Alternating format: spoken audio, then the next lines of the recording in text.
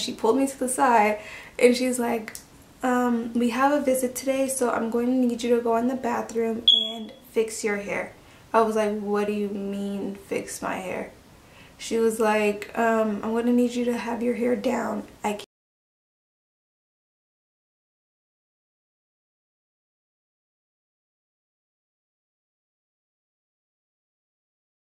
What's good, YouTube? It's your girl NayTripppy and I am back again with another video. If you are new to my channel, welcome, and if you aren't new to my channel, welcome back. It's always good to see y'all come back to your girl. You feel me? Okay, so as you can tell from the title, I am definitely going to be talking about what it's like to work at Micheal Kors and what to expect from luxury retail companies. It's a lot. It is a lot to deal with, and I just have so much to tell y'all, and I cannot wait to just sit here and tell y'all my experience and how much I actually did not like working at Micheal Kors. So before I get into this video, make sure you go and follow me on all my social media accounts. I will have them linked down in the description below. Don't forget to hit that subscribe button and make sure you hit that bell notification so you get notified every single time I upload a video, so you don't miss out on any of the crazy stuff that I post on here. Alright, so let's get straight into the tea. So I worked at Micheal Kors. I didn't even work there long. It was long enough for me to gather that I did not like working there.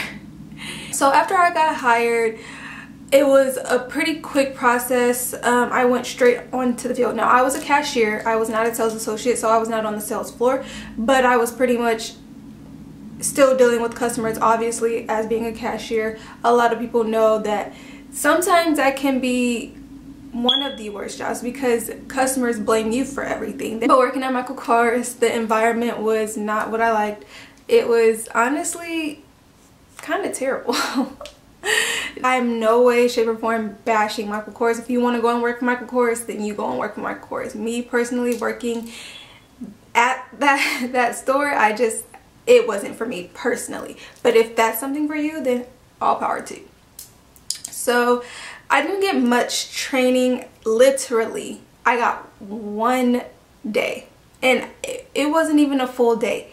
It was like I met someone who was a cashier. I had to pretty much watch them a couple times and then do it. Now, it's not much to being a cashier, but sometimes depending on where you're working, a lot of places, they all work differently. I got there my very first day and I had to just go, and I was just to go. Now, it was busy all the time. Everyone's scattering around every time, and you had people, you know, your district people coming in to see, evaluate you guys, and it was a lot every single day. The first thing I want to talk about is dress code. So dress code is super strict there. You pretty much have to look the part. So if you work at Micheal Kors, you gotta look like you own Micheal Kors, obviously. So there we have to wear Micheal Kors. Every single thing has to be Micheal Kors. For guys, I don't remember much, but for guys, they could wear jeans. If the jeans weren't Micheal Kors, then they had to be jeans that did not have any different brands on them. So as far as women, we had to wear heels during peak hours. So just depending on what mall you work at, your peak hours are different. So I'm just going to say our peak hours were from 12 to 4. That's where we got the most traffic. So during 12 to 4, we had to go in the break room, grab our heels, and put heels on. If you didn't know how to walk in heels, then you had to get a shoe that had like a little baby heel on it. And that was mandatory. You had to do it. You had to look like you work in a luxury retail store. Some people just don't like to wear heels, and the fact that you're forcing them to wear heels if they have to work that day during peak hours isn't really fair, but that was one of the rules. Another rule is makeup.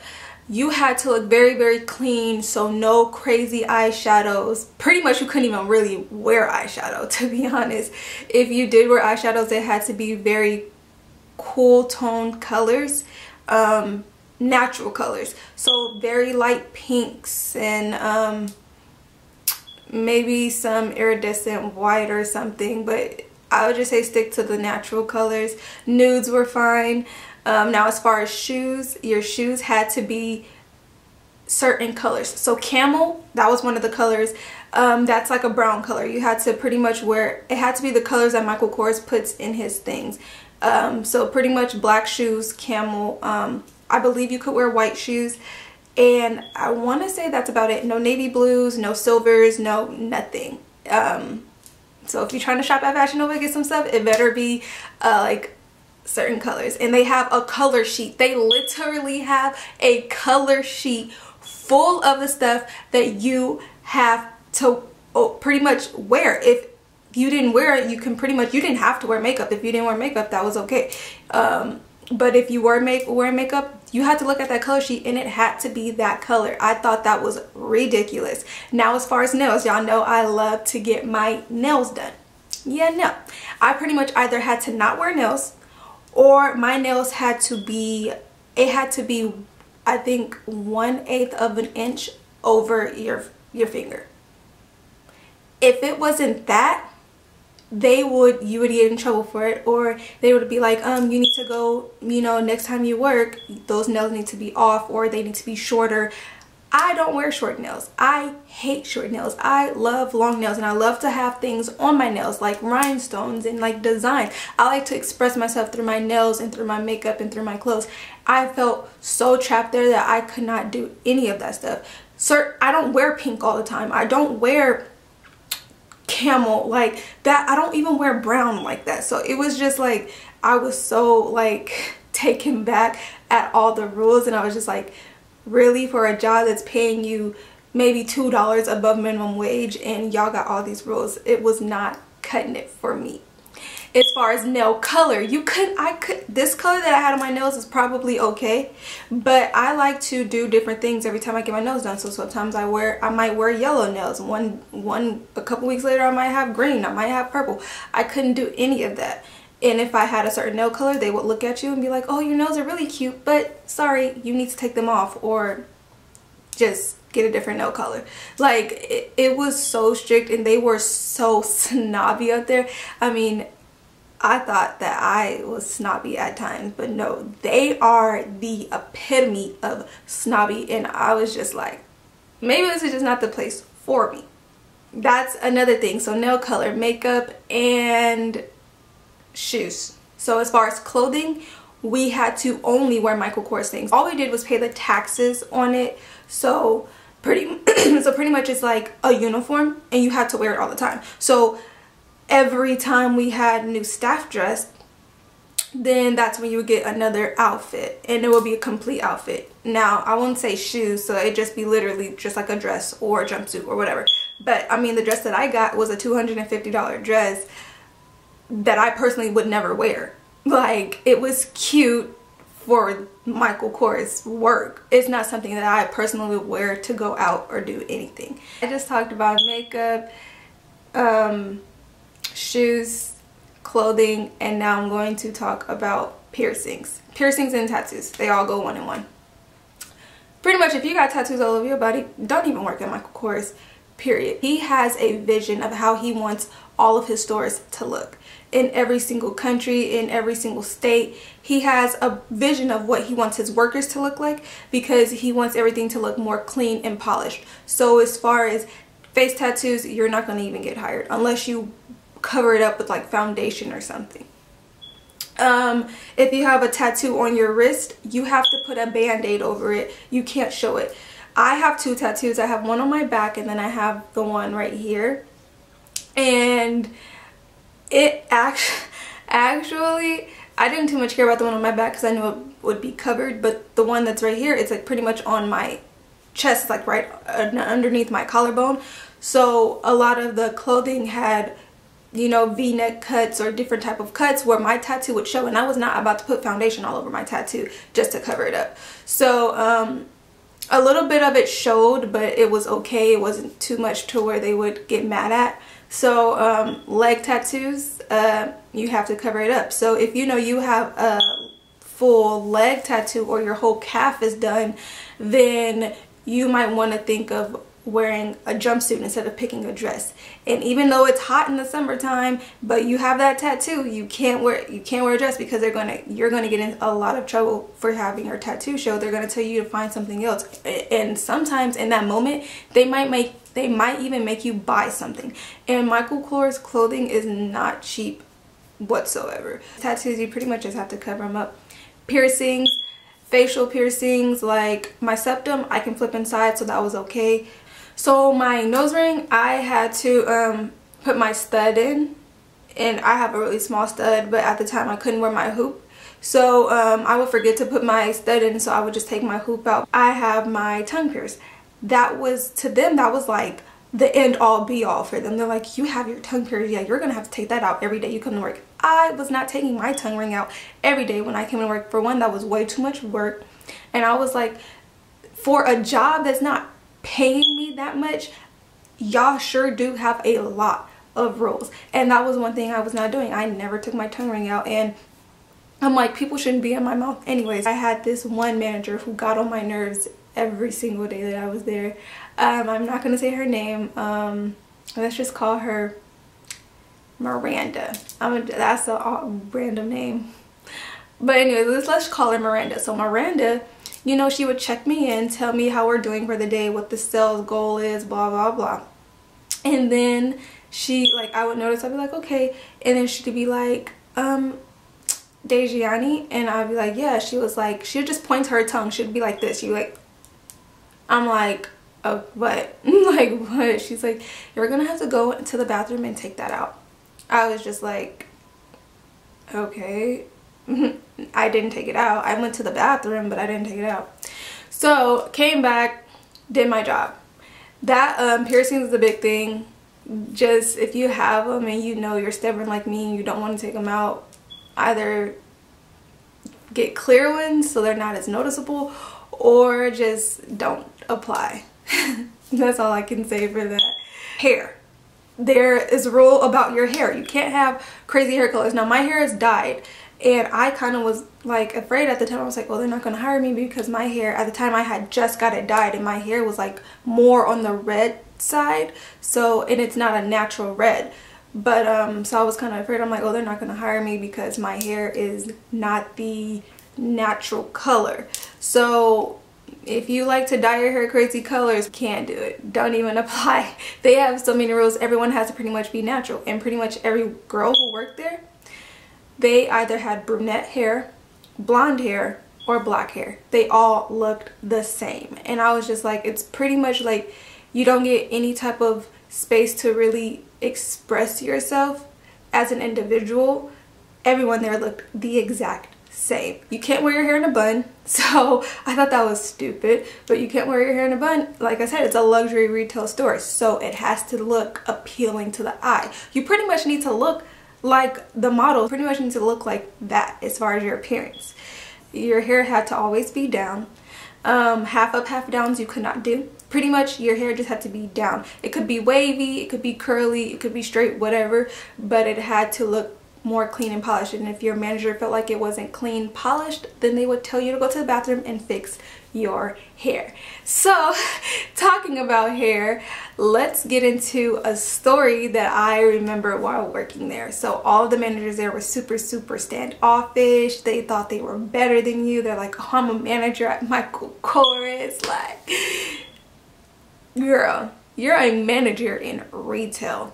Like, let's be real. These managers would look they would look down on you, and it just, they really thought that they was like working for Micheal Kors, like himself. They would literally act like Michael was about to walk in the door at any moment, and they had to just be on their shit. And I'm like, okay, yeah, that's a good mindset to have, but please, Michael is not going to visit an outlet. Let's be real. He's going to visit his lifestyle stores, which is you have to know a lot, which I'm going to get in next, but those stores are pretty much the in-season stores.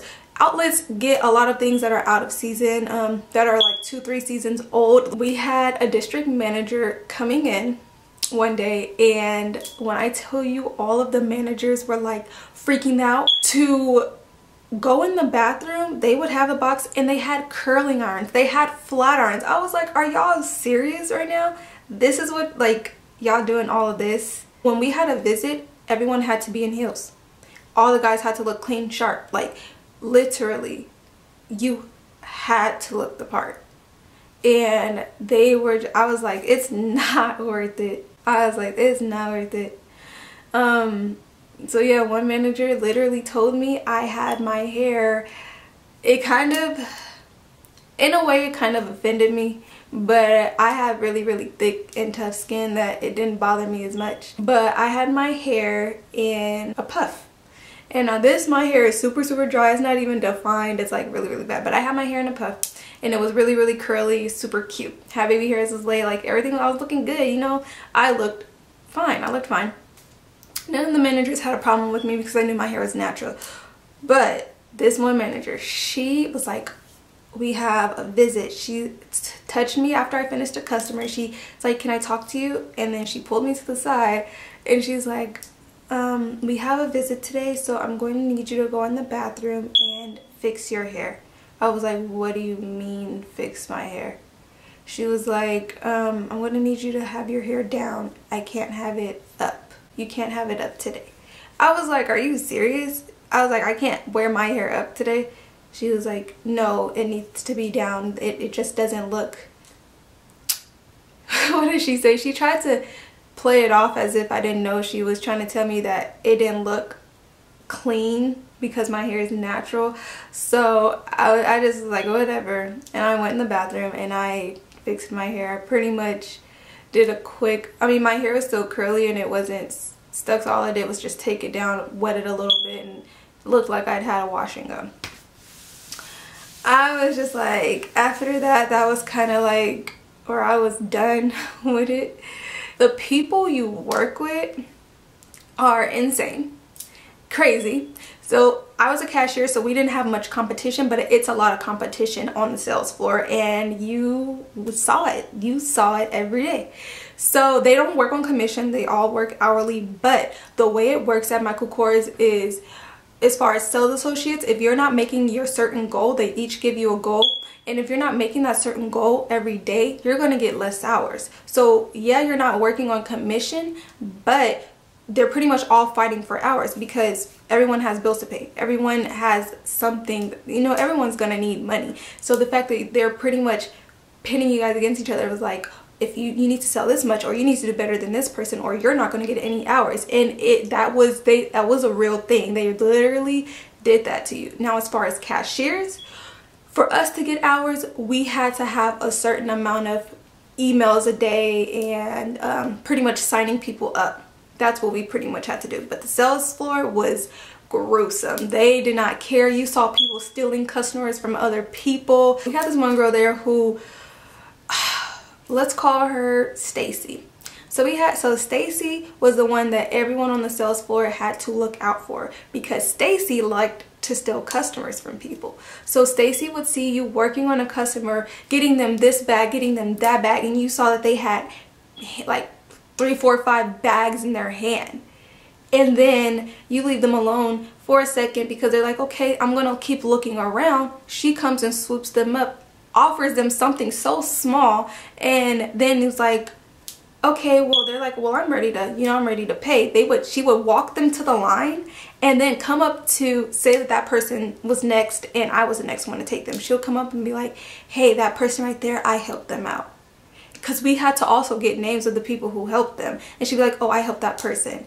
And if we put it under their name, our managers will go in to see how much, you know, you sold that day, and this person just bought 5, 6 bags and it's under your name. Like, so you pretty much met your quota for the day and you're gonna get more hours and you're the top seller at our store. Like, it was insane. And then you had other people from the sales floor and was like, do not put her name down. I was the one who helped that person all the way. All she did was ask them if they were okay, and that was it. Like, and at that point, if we as cashiers, we had our own thing too. We was like, well, if y'all are tripping about one person who got 6, 7 bags because y'all do need to meet y'all quote, now none of y'all are getting it because y'all fighting over it. So we had that say so.